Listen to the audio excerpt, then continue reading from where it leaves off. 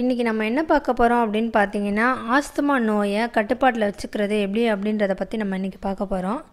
Asthma எப்படி வருது அப்படின்னு பார்த்தீங்கன்னா, ஆஸ்துமா என்பது சுவாச குழல்களை பாதிக்கும் ஒரு நோய். சுவாச குழல்கள் என்பது மூச்சு காற்றை நுரையீரலுக்கு எடுத்து செல்லும் குழாய்கள். ஆஸ்துமா உள்ள நபர்கள் பார்த்தீங்க அப்படின்னா, சுவாச குழாய்களின் உட்சுவர் ரொம்ப வீக்கமாக இருக்கும்.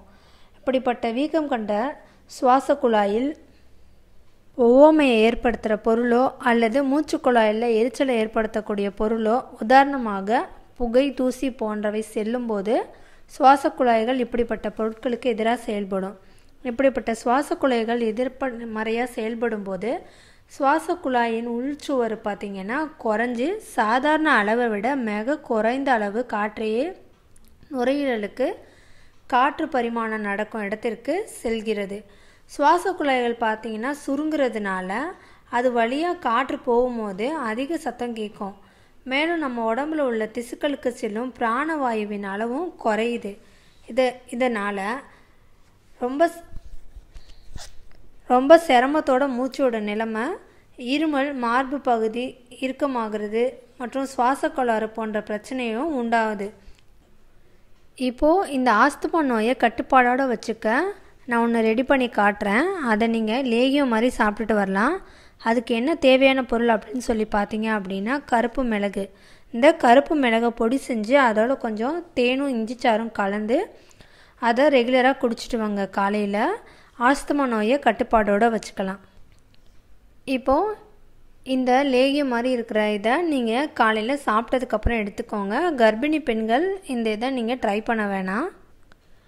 இந்த ஆஸ்துமா பிரச்சனை எப்போ அதிகமாக இருக்கும் அப்படின்னு சொல்லி பார்த்தீங்கன்னா, நைட்டு தூங்கும் போதும் காலையில் அதிகாலை நேரத்துலேயும் தான் அதிகமாக இருக்கும். இந்த ஆஸ்துமா வியாதியை குணப்படுத்தவே முடியாது. ஆனால் ஆஸ்துமா நோய் உள்ளவங்க அந்த ஆஸ்துமா நோயை கட்டுப்பாட்டோடு வச்சுருக்காங்க. அது எப்படின்னா, இந்த மாதிரி ஆயுர்வேத முறையை பின்பற்றி கட்டுப்பாட்டோடு வச்சுருக்குறாங்க. இருந்தாலும் ஒரு சில நேரத்தில் பார்த்திங்கன்னா இந்த நோயோட தாக்கம் அதிகமாக இருக்கும். அப்போ டாக்டரை பார்த்து உரிய சிகிச்சை நீங்கள் எடுத்துக்கோங்க. மற்றவங்கள போல் சுறுசுறுப்பான வாழ்க்கையை இந்த ஆஸ்துமா பிரச்சனை உள்ளவங்க இந்த மாதிரி லேகியம் சாப்பிட்றதுனால மற்றவங்க மாதிரியே சுறுசுறுப்பாக இருக்கிறாங்க. ஆஸ்துமாவோட பாதிப்பு கடுமையாக இருக்கும்போது சுவாச குழாயில் மிக அதிகமான அடைப்பு ஏற்பட்டு உடலில் உள்ள முக்கியமான பாகங்கள், அதாவது உதாரணத்துக்கு என்னென்னா மூளை, ஈரல், சிறுநீரகங்கள், இந்த மாதிரி உடல் உள்ளுறுப்புகளை அதிகமாக பாதிக்குது. ஆஸ்துமாவோட பாதிப்பு அதிகமாக இருக்கும்போது உயிரிழப்பு ஏற்படவும் வாய்ப்பு அதிகமாகவே இருக்குது. அதனால் ஆஸ்துமாவாதியினால் பாதிக்கப்பட்ட அந்த நபர் பார்த்திங்கன்னா மருத்துவரை சந்தித்து முறைப்படியான சிகிச்சை எடுத்துக்கோங்க. எதனால் ஆஸ்துமா வருது அப்படின்னு சொல்லி பார்த்தீங்க அதை எப்படி தவிர்க்கலாம் வரது அப்படின்னு பார்த்திங்கன்னா, நம்ம சுவாசிக்கிற சுற்றுப்புற சூழல் மாசுபாடு, இந்த மாதிரி காரணத்தால் தான் நம்மளுக்கு ஆஸ்துமா நோய் வருது. அதனால் நிறைய பேருக்கு ஆஸ்துமா பாதிப்பு எப்போ அதிகமாக இருக்கும், அவங்க எப்போ உணர்வாங்க அப்படின்னு சொல்லி பார்த்தீங்கன்னா, உடற்பயிற்சி செய்யும்போது தூங்கும் போதும் தான் அவங்க இந்த ஆஸ்துமா பிரச்சனையை அதிகமாக உணர்வாங்க. அது மட்டும் இல்லாமல் வைரஸ் கிருமிகளால் தாக்கப்படும் போதும் இந்த ஆஸ்துமா வியாதி அவங்களுக்கு இருக்கிறது நல்லாவே தெரியும். ஆஸ்துமா பிரச்சனை எப்போ தெரியும் அப்படின்னு சொல்லி பார்த்தீங்கன்னா, சில பேருக்கு பார்த்தீங்கன்னா குளிர்காலத்தில், பனிகாலத்தில் தூங்கும் போது, படுத்திருக்கும் போது அவங்களால மூச்சு விட ரொம்ப சிரமப்படுவாங்க. மூச்சை ரொம்ப இழுத்து விடுவாங்க.